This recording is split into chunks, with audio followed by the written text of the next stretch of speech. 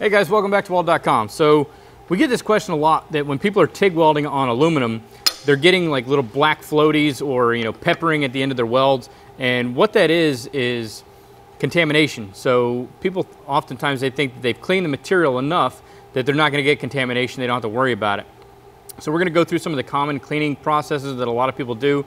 We're going to wipe everything down with acetone. We're just going to try a couple different cleaning methods. Do a couple little welds on there, show you the results, and then we're going to do one side how you should properly clean it, and it's a lot simpler than you would think, and show you the results with that. So let's go ahead and get into it. Okay, the first thing we want to do obviously is clean off with the acetone. So we want to wipe everything down, the parts that we're going to be welding. We want to try to get rid of any excess oils or surface contaminants we have on here. Obviously you don't want to weld over paint, so you want to make sure you take any of that off, but once we're down to bare metal, just give it a quick wipe down with some acetone just to get all the oils from the manufacturing process or the shop environment that might be on there. So we're at the first point that most people complete, and that's wiping it down with acetone. At that point they think they're ready to go, they can weld.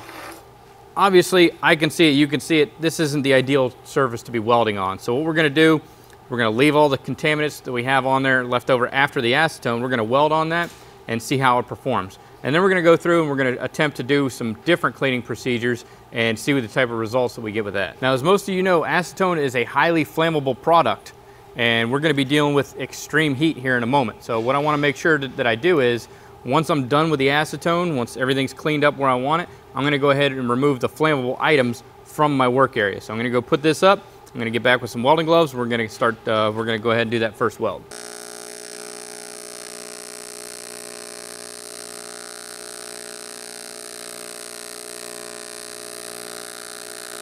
So as you can probably tell when I was welding, I've got some nice little floaters in there, and I'm not quite sure, depending on the angle you got here, you should be able to see some of that peppering that I have on the piece here. And that's because it's pulling up all the little contaminants or oxides and pulling it up into that weld. And what they do is they end up rise to the surface and they hang out right there on the weld once it's solidified. What that is the contaminants. Okay, so aluminum naturally has what's called aluminum oxide on the surface. Now, aluminum oxide melts at around 3,600 degrees Fahrenheit. Pure aluminum, though, melts at around 1,200 degrees Fahrenheit. So you'll probably notice that when you're just learning how to weld aluminum, you're hanging out, you're waiting for that puddle to establish, and all of a sudden you just blow a hole in your material. That's because by the time you hit the temperature to melt that aluminum oxide, the aluminum underneath the oxide has already melted 2,400 degrees ago. So that's why you want to take the time to clean that up. Now, even though aluminum oxide is very hard, almost equivalent to a diamond. I think it's the second hardest element known to man. You can clean it up very simply with a stainless steel wire brush. So that's exactly what I'm going to do. I'm going to go ahead and I'm going to clean off another area with a stainless steel wire brush. But I'm going to clean it off in such a way that most people clean the material off and they think it's good enough for what we have to do. So the material is going to look nice and clean. However, it's going to be deceiving. Once we get to the back side of this, I'll show you how to clean it out properly. But I just want to highlight a common mistake. People say that, I've cleaned it off with acetone, I've hit it with the wire brush, and I'm still getting contaminants. What's the deal? So I'm going to go ahead and show you exactly how most people clean this up. Okay, so what we're going to do is we're going to go ahead and clean this up improperly with a stainless steel wire brush. Most people get up in there and they start cleaning and everything, but what I'm actually doing as I'm raking back and forth between this material is as I'm pulling these oxide layers off one way, I'm jamming them back into the material the other way. So I still have aluminum oxide going into this area. And here's that oxide that I was telling you about. See all that stuff right there? That's that black peppery stuff that's ended up in your weld as you're welding and then solidifying on the top once you're done. So what you can see is this is all that aluminum oxide and surface contaminants that I'm pulling off of there. Okay, you'll actually be able to physically see this stuff. But if you're using the wire brush incorrectly, you're pulling it one way and then cramming it back into the base metal the other. And then once I go to weld on it, it's just going to get pulled to the surface once again. You'll see it in the weld as you're welding across it, and then you'll see it in the final product. Okay, so once again, I know if I saw it in the puddle, you guys definitely saw it in the puddle. That lens picks up stuff that you can't even see when you're under the hood. So you've seen that debris floating back up to the surface. Once again, that's the aluminum oxides, the surface contaminants. And again, I have small little black peppery areas in here. It's due to improper cleaning. Although I hit it with the wire or the acetone, clean it up with a stainless steel wire brush, I didn't clean it up correctly. Okay, that's going to be a big consideration in it. The next thing I want to do is I'm going to move into the mentality that most people have. Okay, I got to go bigger, faster, better, stronger. So what I'm going to do is I'm going to use a wire wheel and clean that up and show you that that's even worse to do if you have a lot of aluminum cleanup to do. That's because when I use a wire wheel, whether it's stainless steel or carbon, if you're going to do it at all, definitely use a stainless steel wheel. But regardless of the one that you use, what you're going to do is you're going to superheat the aluminum material and you're going to drive that oxide layer even deeper into the base metal. Once you weld over top of it, again, those surface contaminants that are going to break free from underneath the surface and they're going to pull up to the top of the weld. That's another thing you want to avoid. So let's go ahead, clean this up, and we'll see how that does. Okay, so you can kind of see how the surface is raised in here. What they call that is like a raspberry effect. You got little bumps and dimples all along there, and that's where the contaminations ended up, in those little pockets or those bumps. Now, with this demonstration, we're using a regular steel wire wheel, which is going to compound that. It's going to add additional contaminants into the weld metal, and that's what a lot of people do because that's what they have at their disposal. It's what they got in the gang box. They've got carbon wire wheels because that's what the company bought, right? They're trying to save some money, so we just want to show you exactly what's going to happen. Let's see how it welds with the wire wheel.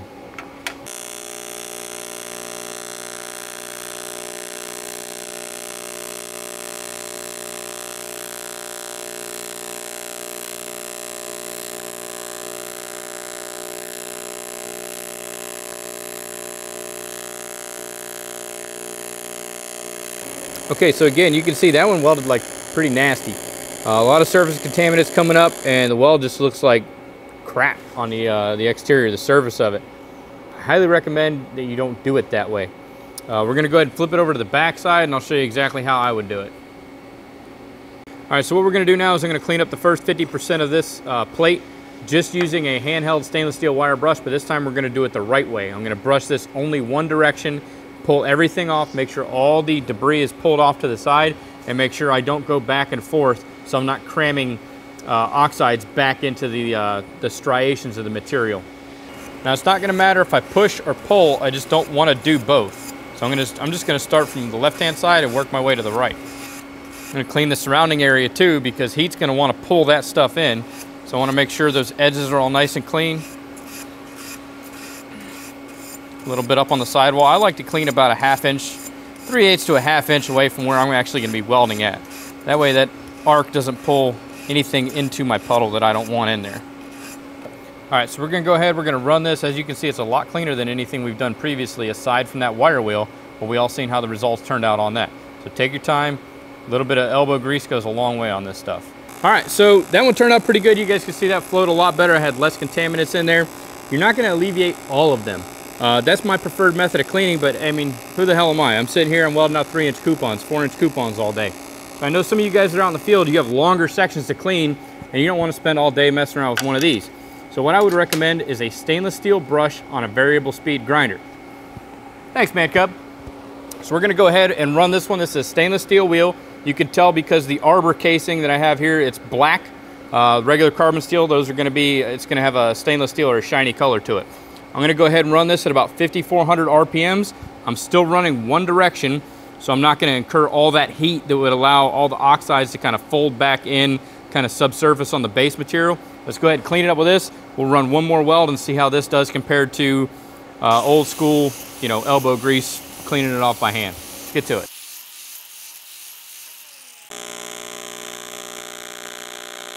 Okay, so as you can see, that one came out really nice. It flowed really well. Didn't have a lot of the pepper, the flaking that you typically have with a lot of the aluminum applications. Like I've said in previous episodes, your base metal can't be too clean. It can be too dirty very easily, but it can't be too clean. I've always said it, 80% of your welding is going to be prep and cleanup. The other 20% is actually going to be the technical part, which is the welding. You're going to spend a lot of time cleaning and prepping to get those good welds. So you'll notice with that wire wheel with the variable speed grinder, it made life a lot easier. It was a lot faster. So if you have longer joints, longer weldments, that's what I would recommend versus a handheld wire brush. However, if you're practicing, you're just starting out, handheld wire brush is going to be the best application. One direction only with it. Clean that stuff off, get that, get those oxides off the material. Don't dig back and forth in there. Couple that with a little bit of acetone, before you do all this stuff, and then maybe squirt another shot in there and wipe it down right before you get into welding. You're going to be good. As always, you're going to want to clean your filler metal before you go in there. I know there's a lot of people that are like, oh, you're just wasting too much time. Depending on what you're welding on, you're going to want to clean your filler metal. I understand for most cases, repair work, certain fabrication, you're not going to waste your time doing it. But if you clean up your filler metal, your results are going to be a lot better anyway, because you have to think about it. This piece is aluminum. Aluminum oxide is naturally going to form on your filler metal as well as the base metal that you're working on. All right, hopefully you found the video educational and informative. I want to go ahead and take a moment to thank today's sponsor, ACETONE. They're actually approved by NIOSH and OSHA to be used as hearing protection. I've been jamming out to them all day, kind of drowning out the AC and the grinders and stuff, because I don't have to listen to my music at such a loud volume to drown out the sound of that. So if you guys are interested in those, go ahead and click the link down in the description. Cameraman's going to put in there for you. Until next time, make your world better than your last.